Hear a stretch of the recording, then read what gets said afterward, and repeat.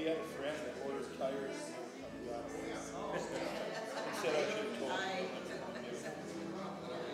But I sold him anyway. I had a friend that was locally expensive. I think that's the guy. Always do Yeah.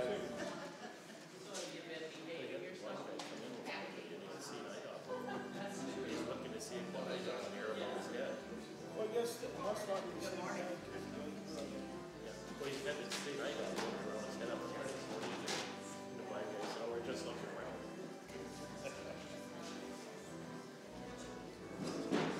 Gotta get your side seat. Yeah, right. It's okay. But I know the guy that uses it. And then, hey, show up. I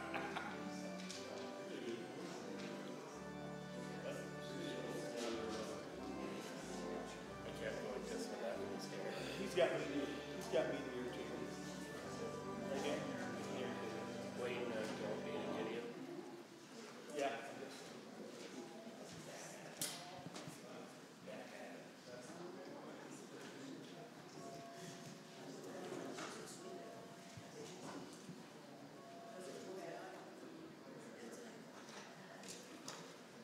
Good morning.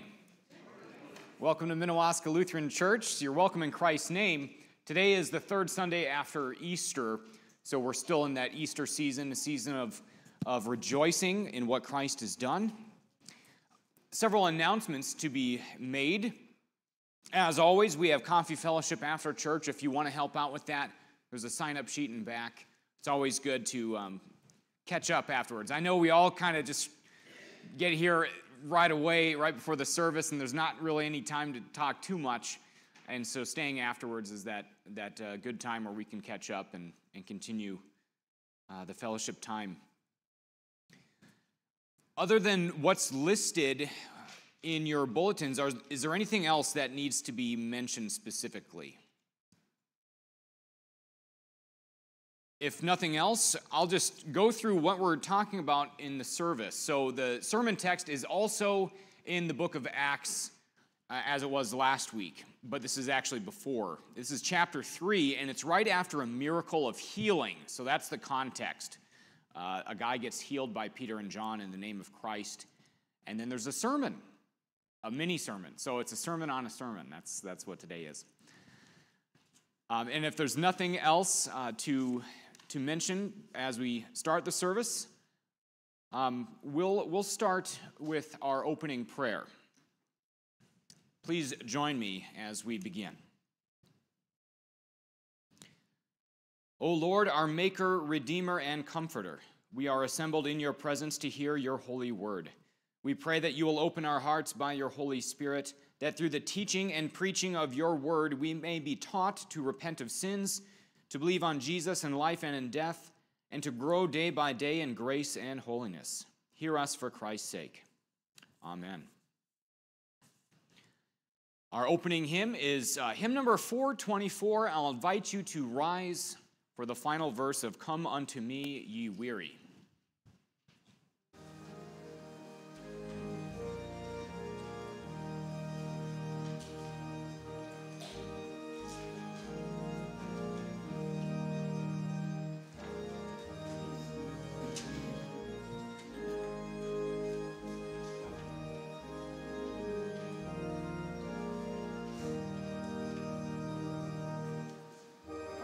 Come unto me,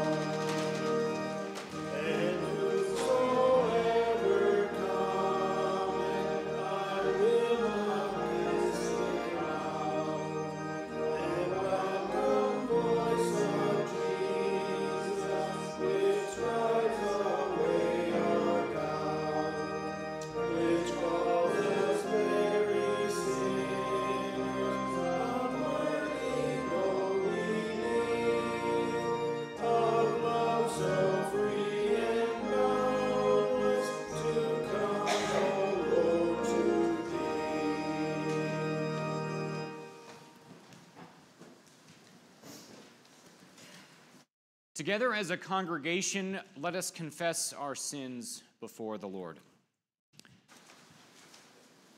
Almighty God, our Maker and Redeemer, we poor sinners confess to you that we are by nature sinful and unclean, and that we have sinned against you with thought, word, and deed.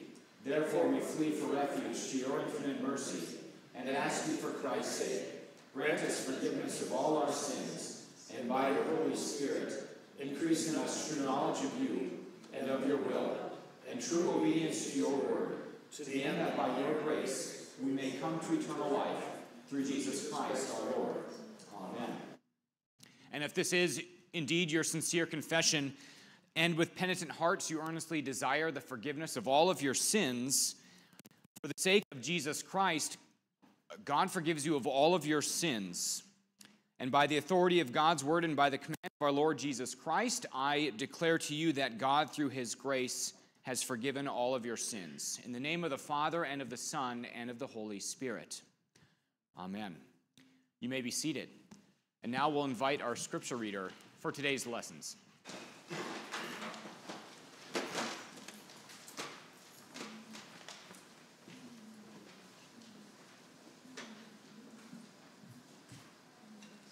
The first lesson is from Acts chapter 3, verses 11 through 21. While the man held on to Peter and John, all the people were astonished and came running to them in the place called Solomon's Colonnade.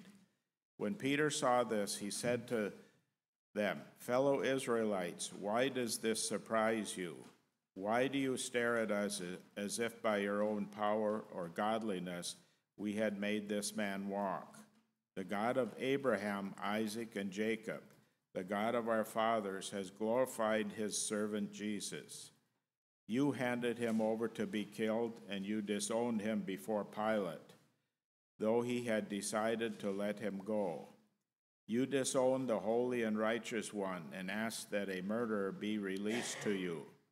You killed the author of life, but God himself raised him from the dead. We are a witness of this. By faith in the name of Jesus, the man whom you see and know was made strong. It is Jesus' name and faith that comes through him that has completely healed him, as you can all see. Now, fellow Israelites, I know that you acted in ignorance, as did your leaders, but this is how God fulfilled what had been foretold through all the prophets, saying that his Messiah would suffer. Repent then and turn to God, so that your sins may be wiped out, that times of refreshing may come from the Lord, and that he may send the Messiah who has been appointed for you, even Jesus. Heaven must receive him until the time comes for God to restore everything, as he promised long ago through the holy prophets." The epistle is from 1 John chapter 3, verse 1 through 7. See what great love the Father has lavished on us, that we should be called children of God, and that is what we are. The reason the world does not know us is that it did not know him. Dear friends, now we are children of God, and what we will be has not yet been made known. But we know that when Christ appears, he shall be like him, for we shall see him as he is. All who have this hope in him purify themselves, just as he is pure. Everyone who sins breaks the law. In fact, sin is lawlessness. But you know that he appeared so that he might take away our sins, and in him is no sin. No one who lives in him keeps on sinning. No one who continues to sin has either seen him or known him. Dear children, do not let anyone lead you astray. The one who does what is right is righteous, just as he is righteous. Here ends the readings.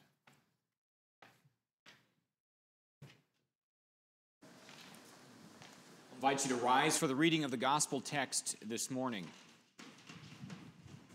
Today's gospel lesson comes from the Gospel of Luke, chapter 24, verses 36 to 49, reading in our Lord's name.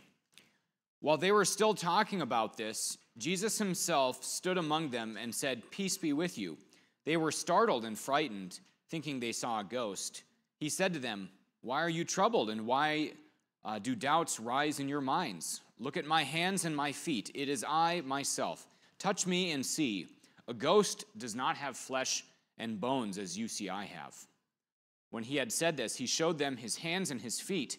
And while they did not believe it because of joy and amazement, he asked them, "Do you have anything here to eat?" And they gave him a piece of broiled fish, and he took it and ate it in their presence. He said to them, "This is what I told you while I was still with you. Everything must be fulfilled that is written about me in the law of Moses, the prophets, and the Psalms." Then he opened their minds so that they could understand the scriptures. He told them, "This is what is written, the Christ will suffer and rise from the dead on the third day, and repentance and the forgiveness of sins will be preached in his name to all nations, beginning at Jerusalem. You are witnesses of these things. I'm going to send you what my Father has promised, but stay in the city until you have been clothed with power from on high." The Gospel of the Lord.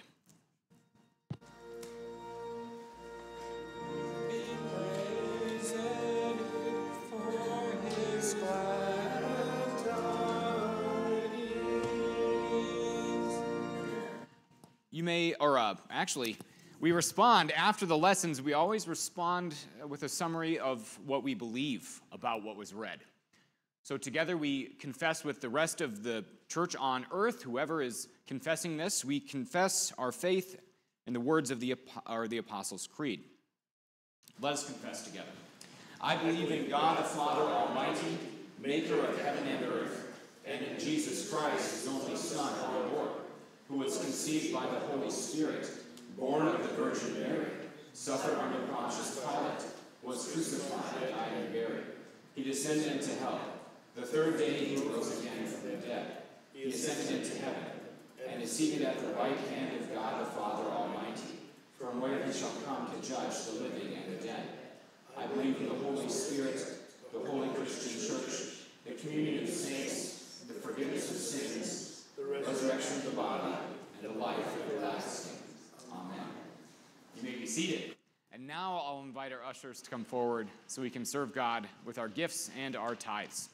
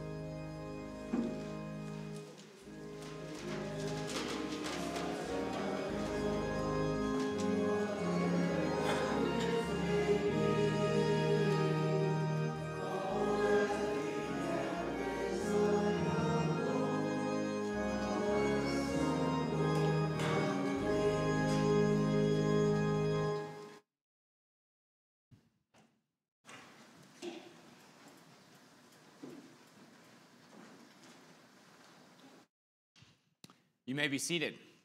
And now I'll invite any young people to come forward if they want to. I have something to show the whole congregation. They get a better look.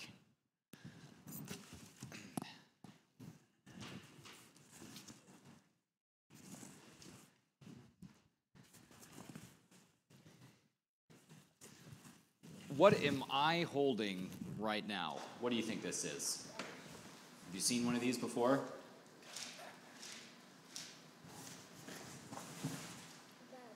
It's a bag. Yeah, it's a backpack. I found it at a garage sale. I bought it from an ex-hippie who used to take this bag all around Europe. And you see how this thing can get super large, and it's just one big giant compartment in there. And so you can stuff this thing with all sorts of neat things. I don't know, a tent, any gear you need for long. Like, he would go there for 6 months at a time, walking around and living out of this. All your belongings in here. Have you ever walked with a pack like this all day long? It makes you so tired. It's awful. It's not fun. You have to set down your pack and you have to take a break, right? So, in today's sermon text, there's a word that is used it's refreshing. That's what it's called. The word is refreshing in English, but it pictures you taking off the backpack after a long day. You know, when you get home from vacation, like, that's what it means. It means to have some breathing space. You know what? We all carry a backpack of sorts. We all carry burdens. And so this is what sin is. Sin is like an invisible backpack, and it just weighs us down, right? And we can't take it off. That's the problem. This is what Christ does for us. So Christ is the one who can actually relieve you of that heavy burden you have, right? We all have baggage. We all have problems. And we all need Christ to take that away from us, right? So that's in today's sermon text. There is a time where we recognize our need for Christ, and that's called repentance. And then Christ freely takes that burden away from us, all right? So that's what Christ does. Christ is like a relief from all the weight that may be weighing you down, right? So think of that whenever you take off your backpack next time. How Christ does that for you. He gives you that rest you need. So let's pray and then move forward. Heavenly Father, we do thank you that you are the one who relieves us from the burdens that we face in this life. Help us to turn away from all that is evil in our lives and to trust in you. Help us to find relief only in you. We ask your blessing upon the rest of this time that we get to share with your people. In your name we pray. Amen. All right. Thanks, guys. And now we'll continue with, I thought of some hymns that are comforting. There's that picture of peace and relaxing. And so our next hymn will be When Peace Like a River. With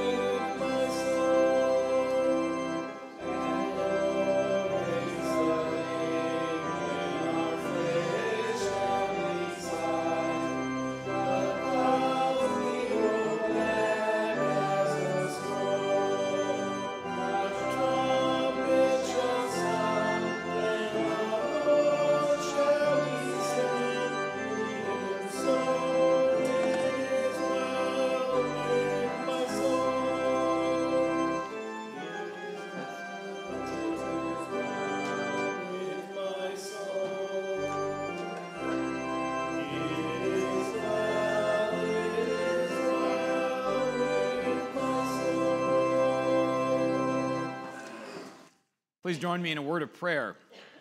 Heavenly Father, the words that have been spoken in your presence of your people are your words, and your word is truth.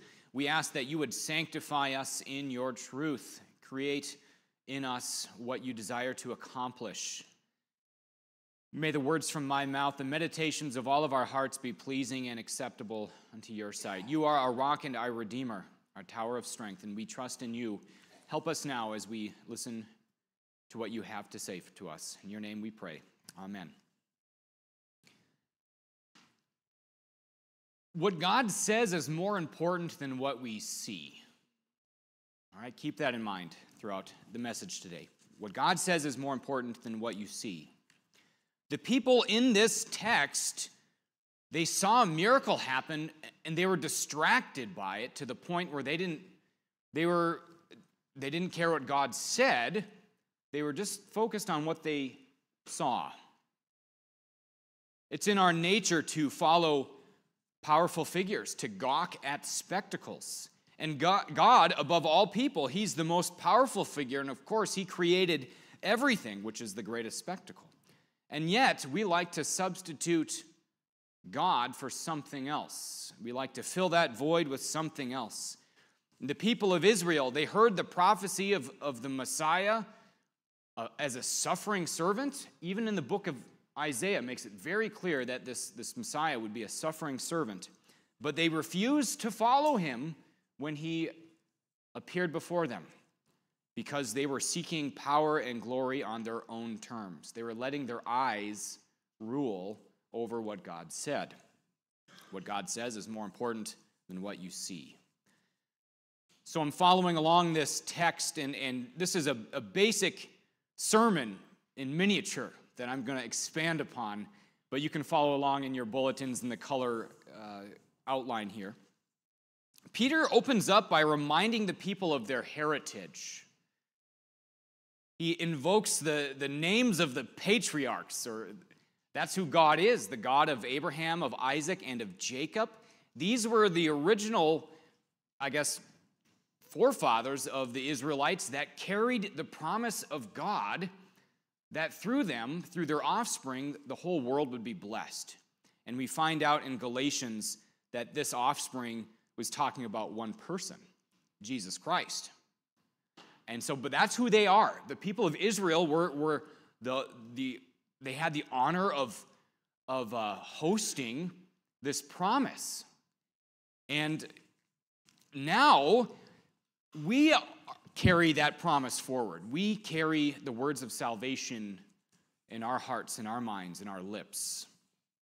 And so you have a great heritage too. So Peter opens up his message to these people, reminding them who they are. They are people of God. And you too are people of God. You are people of the gospel, which is why we gather here, because of what Christ has done for us. We are defined by what God says, right? What God says is more important than what you see. We like to define ourselves by what we see in the mirror, but we have to listen to what God says about us. And we are primarily people of the gospel, his mission. And then God is still in this mission of spreading the gospel to the whole world. And we're a part of that. We're a part of this blessing that Christ is giving the world. But of course, there's a problem in this text, and problem spills over to today too, is that the people refuse to acknowledge Christ as the Messiah. The text says, they denied the holy and righteous one. They killed the author of life, which is ironic. So remember, when they arrested Jesus, they had the opportunity to let him go, and they released a murderer instead. They killed the author of life, the one who brings life, and they released a guy who killed people. Very ironic. But people loved the world more than God. And that's our temptation too, to love the world more than God. And that's the reverse of what God intended. So what the people of this time, what they saw with their eyes was more important than what God said.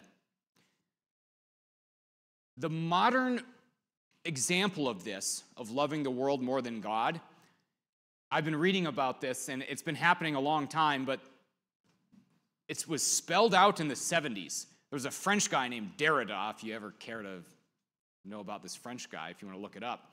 But he invented he coined the term deconstruction. And you can imagine in your head, you're taking apart something. So basically, his goal was to deconstruct what has a long-standing Christian tradition in Western civilization. We have a strong view of marriage and the family. And he basically sought to tear that apart and pursue, sexual freedom or things like that, to do whatever you want. And the way he went about it in his philosophy is to attack grammar, words, right? You take away meaning from words, then you can do whatever you want, because there's no authority behind those words. And so many people have left the faith today because they want to, or maybe they had a bad experience, or they just don't like what Christianity teaches. And so they deconstruct it and be like, well, maybe the word says, maybe it means this instead. They don't like who God is or what he says. They would rather obey the trending ideas of the day instead of the timeless word of God. And this is nothing new. This deconstruction thing is just the modern way of describing what has always gone on in our hearts, right? Adam and Eve. Satan comes up to them. Hey, did God really say that, right? He's trying to put doubt in what God has said. Derrida, this French guy, he hated how repressive religion was. And so he attacked the building blocks of it, and that is language. God is a God of language, of words, of logic. That is something that makes sense. He created us to be able to understand each other. Anyways, this is the guy who set the groundwork, a lot of it, for the mess we find ourselves in today's kind of chaotic moral landscape, right? Everyone's seeking a moral authority, and you got people looking to all sorts of figures to be their moral compass. But all these random moral compasses, they don't agree together, and they're often contrary, and they're going to fall apart eventually. A lot of them are just self-help gurus or anything like that. We need someone who is stable, who is timeless, and that can only be found in God, our moral compass. And so the problem back then was disregarding what God said. They disregarded the prophets. They wanted someone else instead of Christ. They disregarded the word of God. They let their eyes override what God's word said. And so every generation, that generation back in Peter's day, our generation today, we have to recover a strong theology of Scripture. So one of the big downfalls of the last century, especially in larger denominations, has been the claim that the Bible contains the Word of God. But it is the Word of God. Big difference. And so when they just made that little switch where they said the Bible contains the Word of God, there's a few verses that are like, well, that's not true. Okay. And, you see how subjective it can get. And it just so happens that the verses they deny happen to go along with the cultural trends of the day. Seems kind of sketchy. Seems kind of convenient for them, right? 200 years from now, culture might be concerned about something else. Does that make it other parts of the Bible not true? You see how one word can make all the difference. Either it is the Word of God, or it's not. And if it's not, we're wasting our time. We could be doing other things Sunday morning, right? But if it is the Word of God, we are being fed, we're being nurtured, we're being pointed back to the right way of how to live, who to trust in, how to have hope, and to be forgiven, to have the burdens lifted in us. And so, in order for that to happen, Peter tells the people flat out they have to repent of their ways. They have to realize what they're doing. If you're going down the wrong path, before you can turn around, you have to realize you're on the wrong path. think of this in terms of spiritual warfare. And I want people to recognize, and this is a book I'm reading on deconstruction, on kind of the stuff that's going on in our culture. Think of this whole deconstruction thing I mentioned as spiritual warfare. When we think of spiritual warfare, we often maybe think of just praying and there's demonic spirits out there and things like that, but it's actually in front of you every day by what you're hearing, what voices you're listening to on the internet, your phones, TV, all the screens, all the talking heads. What are they doing to your faith? But here, 2 Corinthians 10, it changes how we look at spiritual warfare, or maybe what is commonly thought of as spiritual warfare. It says this, "For though we walk in the flesh, we are not waging war according to the flesh. For the weapons of our warfare are not of the flesh, but have divine power to destroy strongholds." And so he's talking about spiritual warfare, destroying spiritual strongholds. But he kind of defines what it is. He says, "We destroy arguments and every lofty opinion raised against the knowledge of God and take every thought captive to obey Christ." Spiritual warfare is about ideas and words. Teachings of the world. There are teachings that will drag you away from Christ, make you trust in something else. And then there are words of God which encourage you and point you towards Christ, the author of life. So you are tempted to believe from a variety of sources that the Bible only contains God's word, or is just maybe a collection of good morals, when in reality it is God's word. Spiritual warfare is a battle over words. And because of the word of God, you have life. You have the forgiveness of sins. You have eternity before you. So if any ideas of the world are taking you away from Christ, all these maybe false promises of the world or distractions, I think we just live in a world of plenty of distractions. If these ideas diminish what sin is, what God describes as sin, if it diminishes the authority of Scripture, if it causes doubts in your hearts, then you must stop listening to those ideas. It can be as simple as a click of a button, or unplugging something, or filling a bad habit with a new good habit. We believe what Scripture says, and we believe that even as this was being originally preached, the Word of God had already predicted that Christ would come and save his people. Hundreds of years before that, Isaiah was talking about Christ. We believe in predictive prophecy, right? God can do whatever he wants. He can tell it how it's going to be. He's the Lord of history. And just because we didn't start these ideas, like Derrida, I don't know who that is. I didn't start that idea, but you kind of believe what he taught. All this, he's very influential in our culture, and his ideas have kind of bled down into us, where we're the lords of our own lives. Words don't matter. You know, sticks and stones may break my bones, but actually words are what form you. And if you believe that words have no meaning, then who are we? And here we are, right? Everyone's having an identity crisis today. But it brings up in this text that the people acted in ignorance. They acted in ignorance, but that doesn't mean that they are off the hook. It means we've given in to something that we didn't really know how bad it really was. But they have the opportunity to return to Christ. And that's what God is in the business of doing. He's giving us all an opportunity to turn back to him. And God can turn evil and use it for good. All right, so think of Joseph. Joseph was sold into slavery, and he was sold into slavery out of jealousy. It was a very evil thing. But then he told them, what you meant for evil, God meant for good. And Jesus was crucified because of the hatred of humanity, hatred that resides in our hearts at times. but his death meant salvation for the world.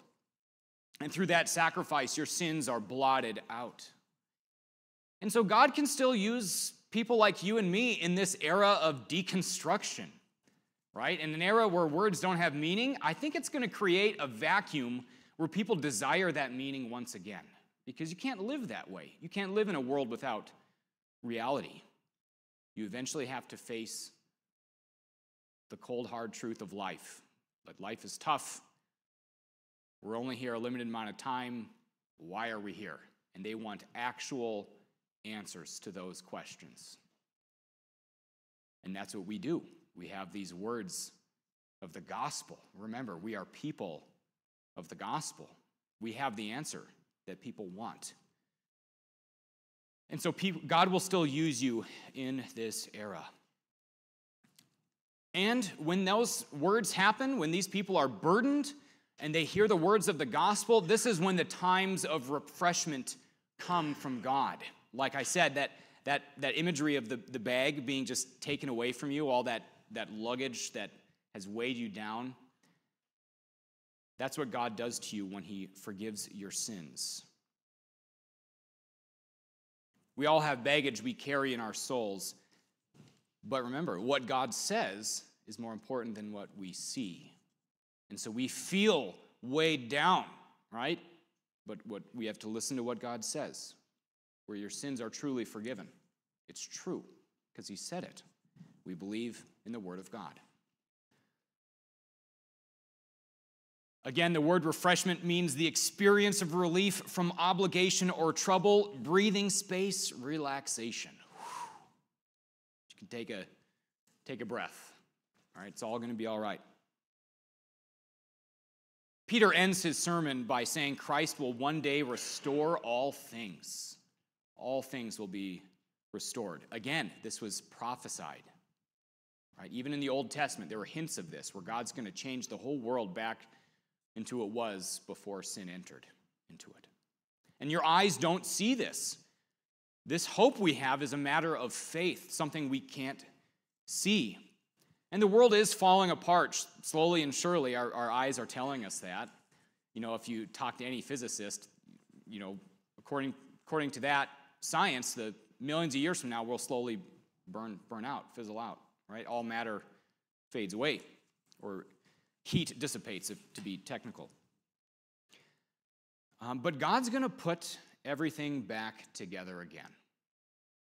And that's what God says about the matter opposed to what our eyes tell us. And so you can make any analogy to what you think's going on in our society, but God will one day perfect the world.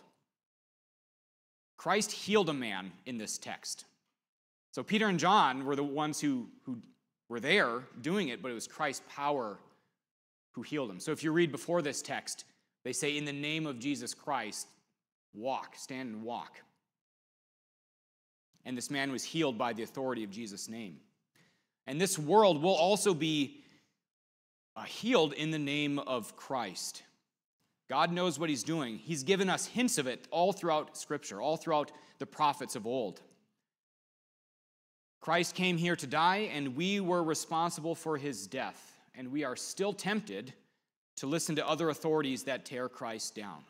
And instead, we need to turn around and fight back against those ideas by filling our minds with the words of truth, of Scripture. We have to stop relying on our own strength for our burdens. We have to lay them at the feet of the risen Christ and trust in his mission to restore all things. So remember, you are people of God. You are people of the gospel. You carry these words of salvation in your hearts, in your minds, and on your lips. No other words in the world are as important as those words. They heal. They lift burdens. They give refreshment. And one day, God's going to use his word through Christ when he returns to restore all things. And so now, knowing all this, may you grow in the grace and knowledge of our Lord and Savior Jesus Christ. To him be the glory both now and to the day of eternity. Amen.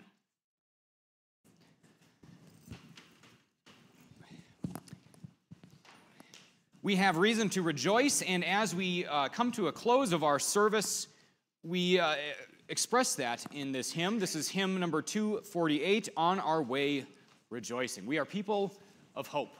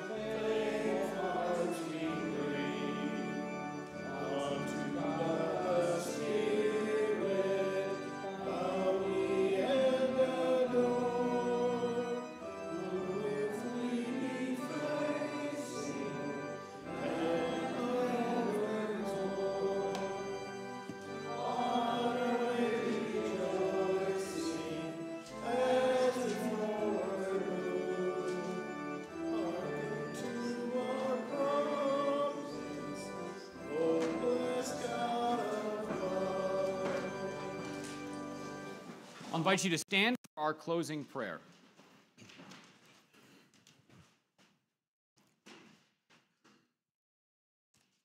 Lord God, in your presence we find fullness of joy, and by your right hand, Jesus Christ, you win and deliver peace forevermore. In the midst of this world's sins and sorrows, give us peace in the knowledge of his salvation and confident hope in the resurrection of the dead.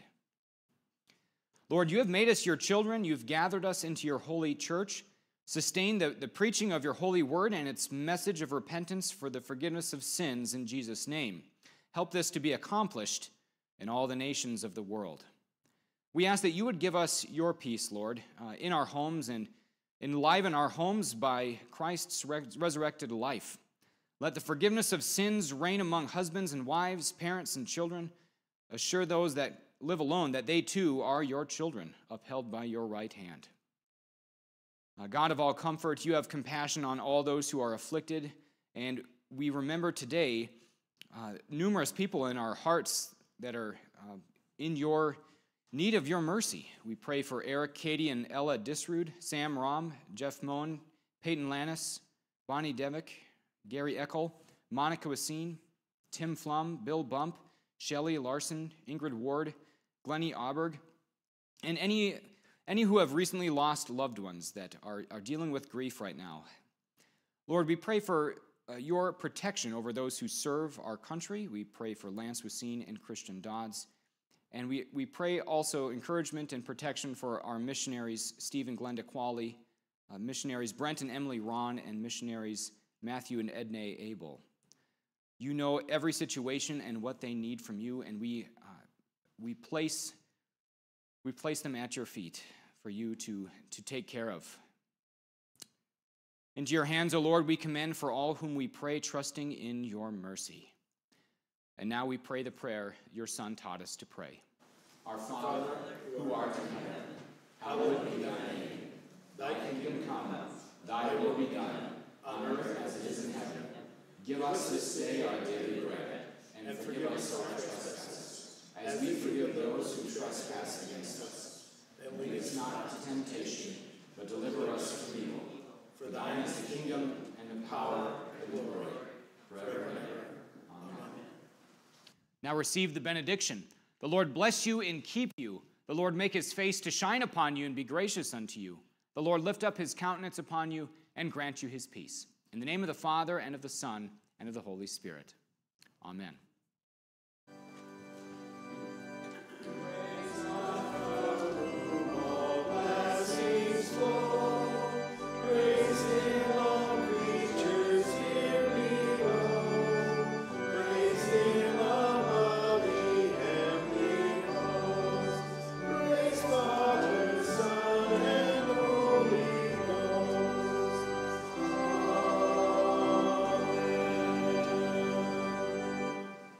Thank you for joining us today. Go in peace and serve him joyfully.